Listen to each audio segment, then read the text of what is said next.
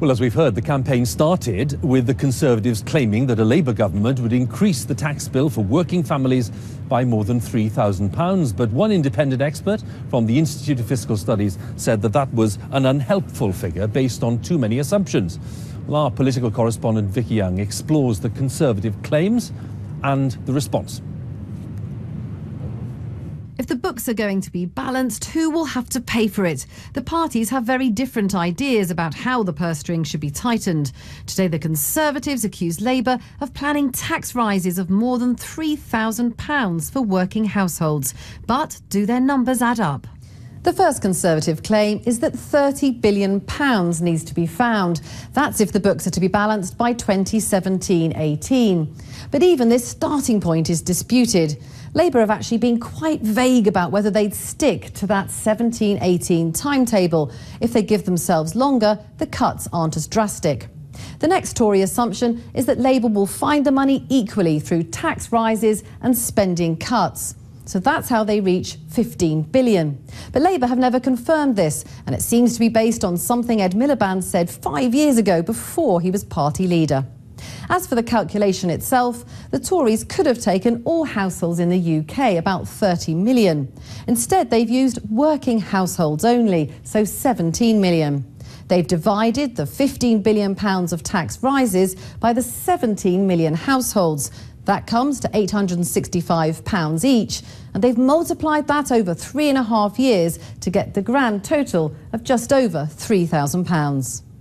The Tories admit this is an estimate, but say they're explaining to voters how Labour plans would affect them. Well, unless they're going to tell us exactly how they're going to do it, then I'm afraid we're left to having to guess. What the Conservatives have been clear about is if we win this election, we will not balance the books of this country off the back of hard-working taxpayers. The independent think tank, the IFS, says today's Tory figures aren't exactly helpful.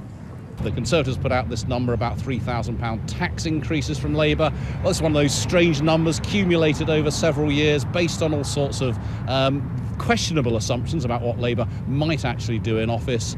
It's always important to treat these sorts of claims with a healthy degree of scepticism. There is some potential truth in there, in that Labour may well want to increase taxes at some point over the next Parliament to help deal with the deficit, but there's a huge amount of uncertainty about it. You certainly can't sensibly put a number as precise as £3,000 on it. Labour aren't pinning down their exact tax and borrowing plans, which allows their opponents to write their own version. Clarity on all sides might help voters make up their minds. Vicky Young, BBC News. Well, let's try and get some answers to some of those questions from the Chancellor, George Osborne, who's with me now. So David Cameron stood on the steps of Number 10 and accused Labour of planning £3,000 tax rises for every working family. Not necessarily true, is it? Well, it is true. I mean, that is precisely what they're planning. The Labour Party makes no secret of the fact that they are planning to increase taxes. Oh, not by that figure, though, because, I mean, the Institute for Fiscal Studies, independent, has looked at this figure and said that Labour may need no tax increases or real-term spending cuts beyond those planned for 2015-16 at all. But they have voted in Parliament for £30 billion of savings or tax rises. Ed Miliband in the past has said half of that comes from tax rises, and that equals £3,000 for working families. But people know... Well, it doesn't, according to the IFS, and they say that if they're serious about that vote in Parliament, it would still only equal £6 billion spending cuts and tax rises. Roughly half might come from tax rises. There's a very clear choice at this election. You can either go with the leadership of David Cameron, the economic plan that has created a record number of jobs, that is delivering a tax cut for working people by raising the tax threshold, that is delivering one of the strongest economies in the advanced world, or you can have the chaos and the tax increases and the debt of Ed Miliband. Let me bring you back to the specifics. I'm happy to answer specifics, but can I make a general observation? Okay, I promise you've made the general observation. The general observation is this. David Cameron said on the doorstep of Number 10, he used that figure of over £3,000 tax rises. The IFS says there's little value in bandying around numbers. We don't know what they'll do after the election. And this is what brings politics into disrepute, doesn't it? Bandying around these figures that you can't then back up, and you haven't been able to back them up. I've just explained how we arrive at that figure. It's based on what the Labour Party has voted for and what Ed Miliband has promised. And you talk about David Cameron being on the steps of Downing Street. I remember 5 years ago when he gave that speech as the new Prime Minister, and it was difficult to imagine a more terrible inheritance for a Prime Minister, the country on the brink of economic catastrophe. 5 years later, we've got a record number of people in work, we've delivered economic security for families, the job's not done, but Britain is growing. And we can either continue with the plan that's working, or go back to the chaos of the past, back to the taxes and the debt and the spending of Ed Miliband. And that is the stark choice facing people. I'm joined by Conservative Party Chairman Grant Shapps. Good evening to you. Now, you made a claim today that under Labour, taxes for the average working family would go up by £3,028. That claim has been pretty thoroughly demolished. Are you still holding it or not? Yeah, absolutely. Look, the claim is very straightforward. Labour walked through the division lobbies and they voted for £30 billion of consolidation. That means to reduce spending by £30 billion or having to raise taxes. Now, we've said we'll do that by reducing expenditure, £13 billion off the departments, £12 billion from welfare and £5 billion from getting rid of aggressive tax avoidance schemes. So we've explained how we're going to do it. Labour, on the other hand, have said we'll do it partially through tax rises. Ed Miliband suggested before 50-50. The tax rise message has been repeated by Ed Miliband, by Ed Balls, by Harriet Harman this year. So if they are going to do half of that £30 billion, that's £15 billion through tax rises, and they perhaps are going to apply that to the families who are working in this country, £3,028 over this Parliament. Why then have you cumulated the tax rise? We'd normally express this as an annual form, and we'd normally express it per household. You've expressed it per working household. Obviously, that makes it a higher number because it's for a smaller number of households. So the IFS said if you believe the £15 billion that you've just talked about, which they don't, it would actually be £560, would be the normal way of expressing it. But they don't believe the £15 billion. They think it would more plausibly be £3 billion because the Charter for Budget Renewal, the fiscal responsibility, will be updated in a few months' time, and that will give them a great deal more wiggle room on current figures. First things first, the Charter itself is something that has already been voted on. In other words, the £30 billion of consolidation. So Labour walked through those lobbies and they said, yes, we're voting for £30 billion of consolidation. So you can't now say, well, actually, that's not what they meant. That is actually what they voted for. And then secondly, think of it this way. This is the first Parliament which has sat for the full 5 years we've just had. We know the next date of the election. I know the next one's not for 37 days, but the one after, I can reveal, is the 7th of May, 2020. So we know the date of that election. Unlike in previous cycles, we can confidently talk about a 5-year process. And I'll just leave you this thought as well.